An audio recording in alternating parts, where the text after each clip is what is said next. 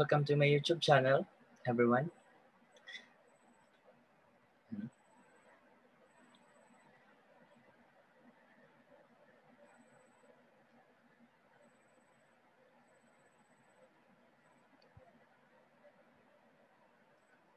Welcome to Solve Math Like a Boss. So today, our discussion is all about domain and range of a function. How to get the domain and range of a function. Una, alam natin na pag sinabing domain, ibig sabihin yan, all possible values of x. Kapag naman range, ibig sabihin all possible values of y. Na may restriction tayo. Dapat bawal yung undefined. Bawal ang zero denominator. Pangalawa, bawal ang imaginary. Okay? Kailan ba nangyayari ang imaginary? Kapag negative yung radicand. Kapag square root or fourth root tapos negative number. Yon, magiging imaginary siya. Okay? So, don't forget to subscribe. So, let's start. Yan. So, the first given is f of x is equal to 2x plus 1. So, how are we going to get the domain and range of that function? So, madali lang to.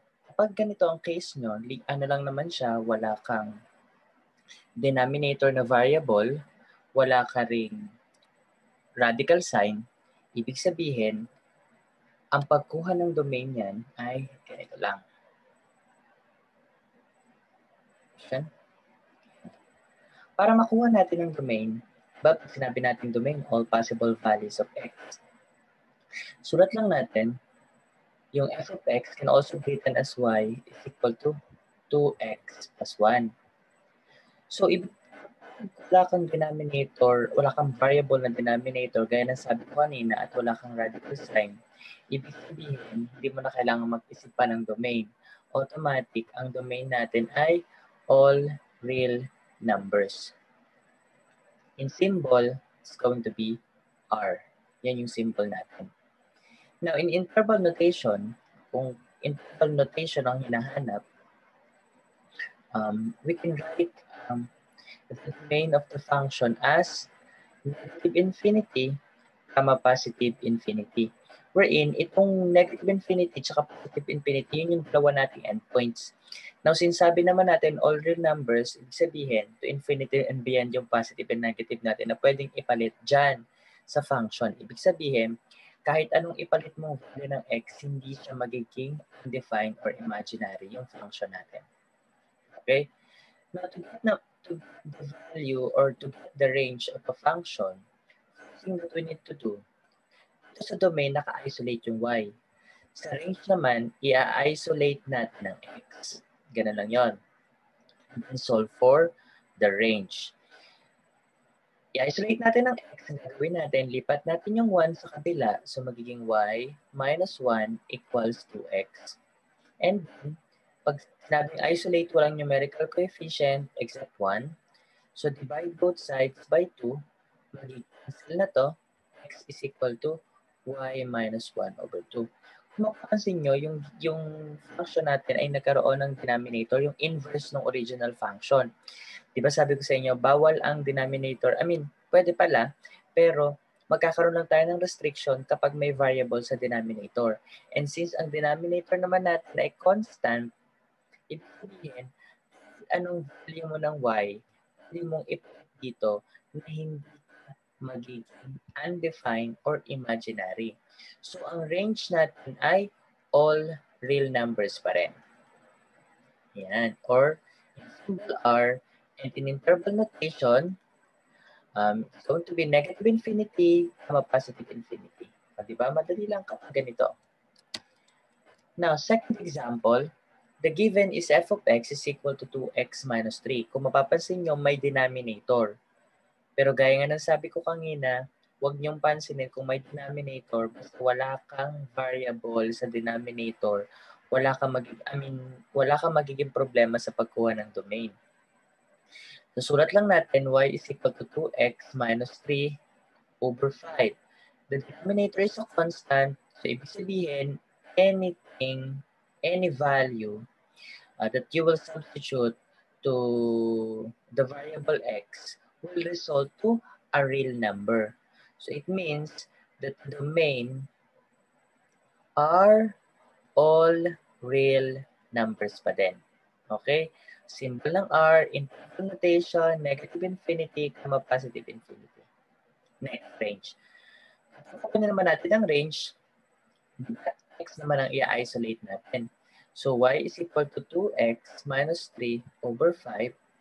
Gagawin nyo lang dito, yung denominator nyo, i-multiply nyo doon sa y. So, magiging 5y equals 2x minus 3. And then, lipat natin sa negative 3, 5y plus 3 equals 2x. And then, naging positive na kasi change the sign, di ba? And then, divide both sides by 2.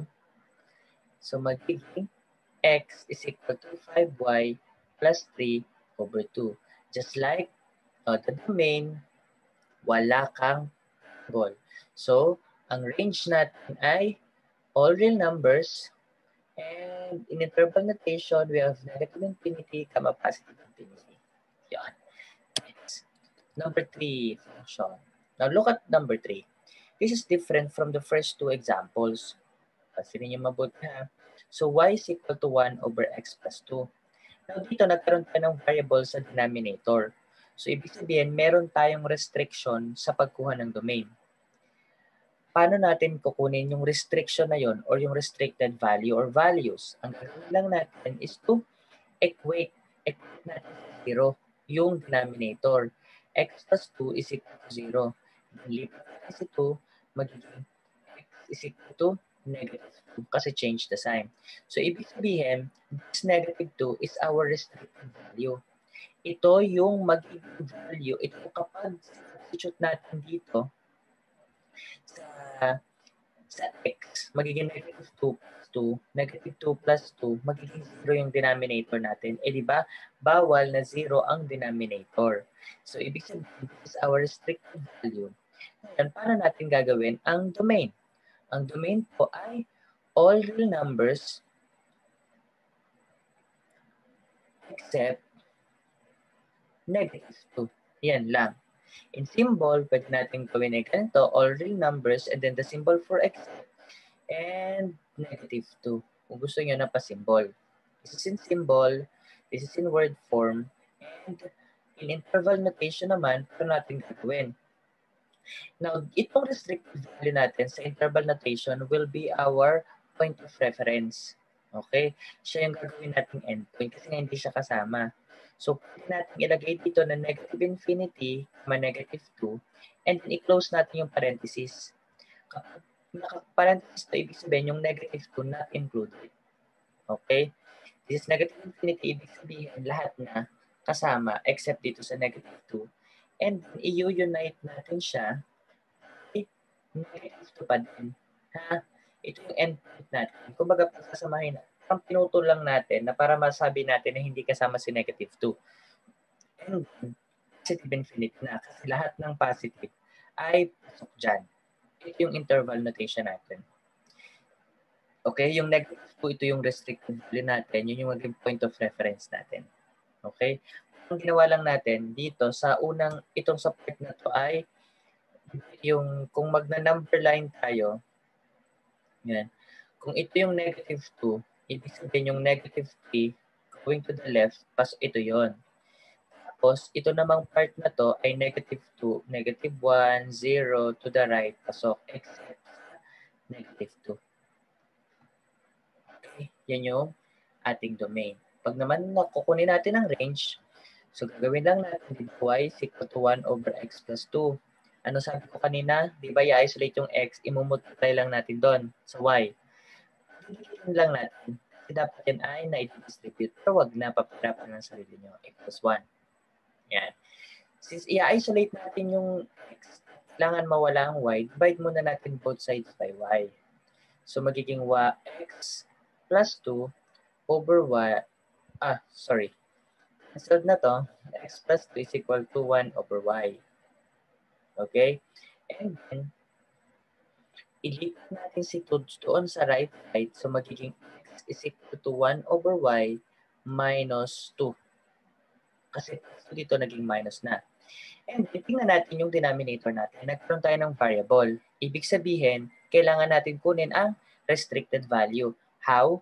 By equating the denominator y by 0. Since ano lang din naman, wala nang isa-solve, ibig sabihin, ang restricted value natin ay 0. Yan.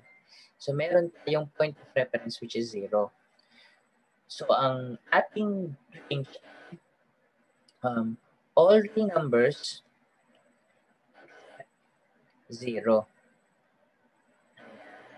So, in notation, yung point of reference natin 0. Diba? Hindi siya kasama.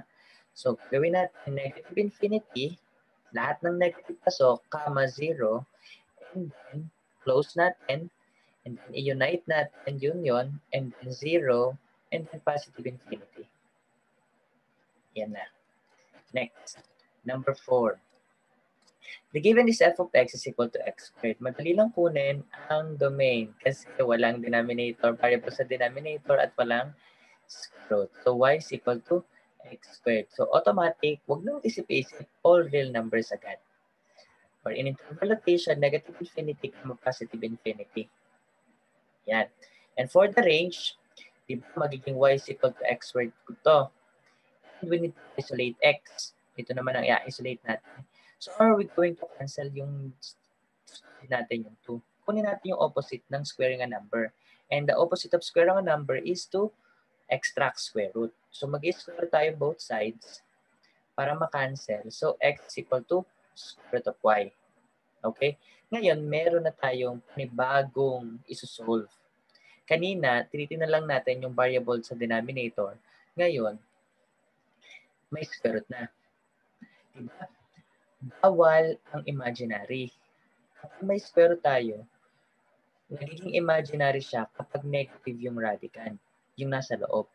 So, ibig sabihin, kapag ang value ng y ay negative 1, ang negative 1 ang value ng y, imaginary na siya. Ibig sabihin, restriction na yon. Ang value natin ay negative 2, restricted pa din siya. Okay? Nakukuha nyo? So, ibig sabihin, lahat ng negative numbers, yun yung restricted values natin. Okay? Yan. Ang restricted values natin ay yung negative numbers. Okay? Mga negative. So, ibig sabihin, pwede nating when ang range ay y is greater than or equal to 0. Nakukuha nyo yung inequality. Equal to 0, kasi pwede yung 0. Pwede mong ipalit yung 0 dito. Pag sasalit yung 0, 0 din naman eh. So, hindi ka magiging imaginary. Ang greater than 0, yun yung 1, 2, 3, 4, 5 to infinity.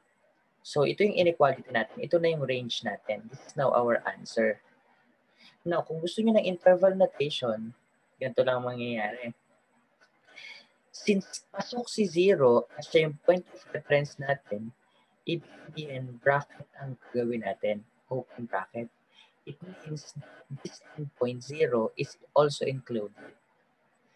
Tama, positive infinity. Yan. Ganito yung symbol natin.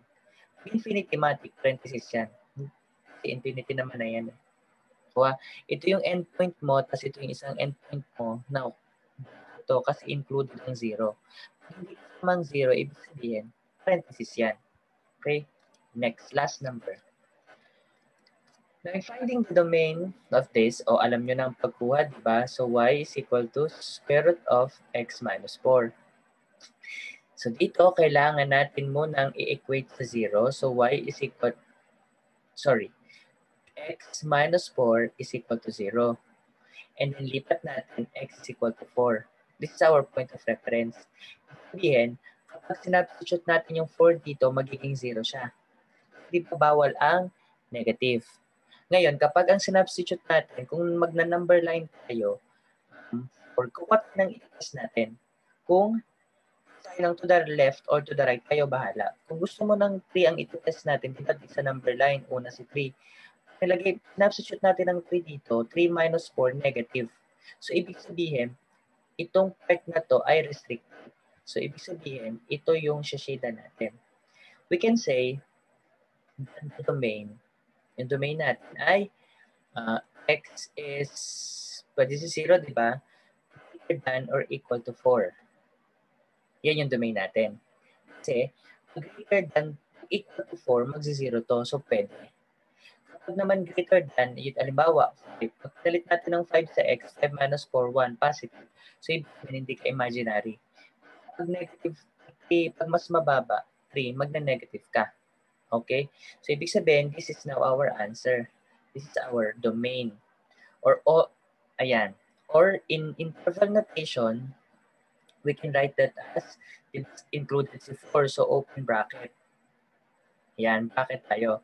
Comma, positive infinity. Kasi after ng 4, infinity and beyond na. So this is our symbol. Okay? And for the range, if y is equal to square root of x minus 4, opposite of root is squaring a number or a base or an expression.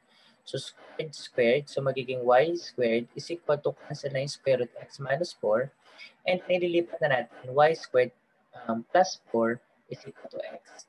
Na kung tingnan natin, walang variable sa denominator, walang square root. So, pwede natin sabihin na all real numbers. Hindi. Kasi dito sa original pa lang natin, yung x squared minus 4, ano siya, range, nakadepende siya kay domain. So, yung values ng y natin nakadepende kay x.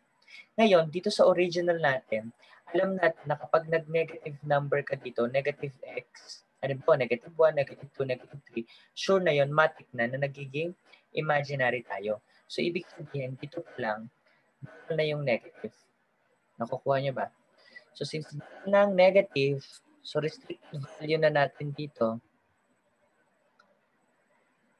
ay, or values natin ay negative numbers. Bawal na yan.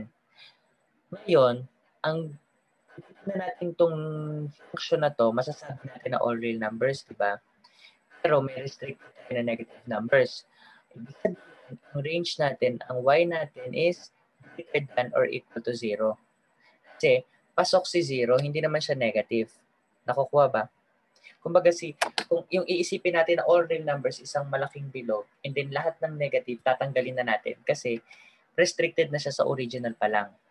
So y is greater than or equal to 0. Now in symbol, open bracket, and then 0, comma, positive infinity. Yan na po yung pagkuha ng domain and range ng function. Okay?